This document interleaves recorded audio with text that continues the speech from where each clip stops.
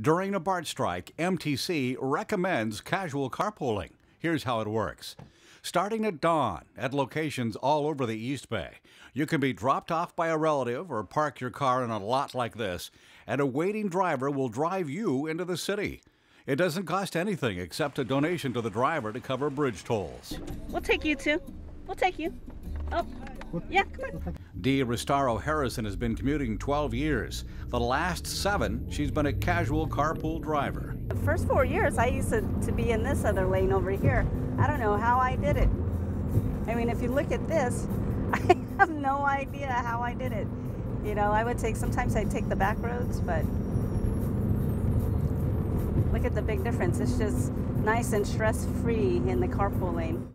She was cautious at first. One of my best friends, and she's more paranoid than I am with the whole letting strangers into your car thing. And she says, "Oh no, Dee, you know, you can pick whoever you want out of the line. You can pick all women if you want. You can pick, you know, if you know somebody out of the line, you can pick who you want." And then the more you do it, the more you learn who the regulars are. So that's how I started and everything. I said, "Oh yeah, this is pretty easy." So I started doing it where I said, "Oh wow," because I was thinking, you know, she's paranoid. I'm cautious. She's paranoid. I was thinking if she can do it, then, you know, then I definitely can do it. And that was how many years ago? And that was probably 7 years ago when I first started carpool riding. On a normal day, she and her riders save about 2 hours a day in commute time. This day won't be routine. 5 o'clock this morning, the first thing I did was check 511.org to check the status of the BART strike. For the driver, like for me, I usually pick up Fairfield or Vallejo, so I go to the pickup area, and there are carpool riders that are standing in line waiting to get picked up. And as a driver, I usually pick up women, or I pick up, you know, some of my regulars out of the line. And then they just ride with me to the city, to the drop-off location, drop them off there, and then I get back on the freeway and go to work. In the regular lanes, you'll see it's bumper to bumper, and carpool, it just moves. When they get to bridge toll plazas, the toll for carpoolers is $2.50 per car. Since the driver is paying for gas, the riders chip in the toll. You still have to have the fast track, though, the transponder for the $2.50. Everybody knows that they contribute to the toll. That's a whole, you know, that's how carpool works. And it saves me a lot of money because I only have to pay $1.25 going and $1.25 coming back to Vallejo. I've been doing it because my mom used to commute to San Francisco probably like in the early 2000s, and then she told me, why don't you just take casual carpool if it's you know, it's cheaper and faster for you. You pay your $1.25, get in the car, and you're off for your commute. So easy peasy lemon squeezy. Yeah.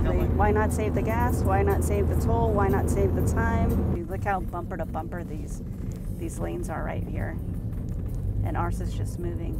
And you know, this lane usually moves a lot faster too, but look how bumper to bumper this is. It's gridlock. Look how gridlock that is. They're barely moving. That's where blood pressure medication comes in. Look how fast we're moving. We're passing up hundreds of cars. It's very nice. That just kind of makes your day just right there, not having to sit in any of that.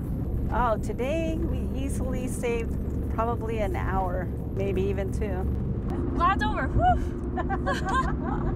We're on the bridge. Yes, and right here is where you usually say, woohoo! Every morning, every city-bound casual carpooler ends up here at Fremont and Howard Street. It's a daily routine for thousands. How was your casual carpool today? Awesome.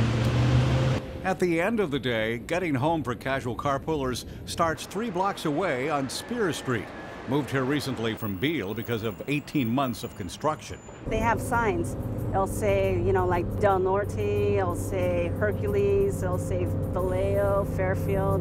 I go to my city, pick up who I need, take the Bay Bridge, and go on home. Kathleen Corey and Brittany Briggs caught a BART bus from the temporary Transbay terminal on Beale.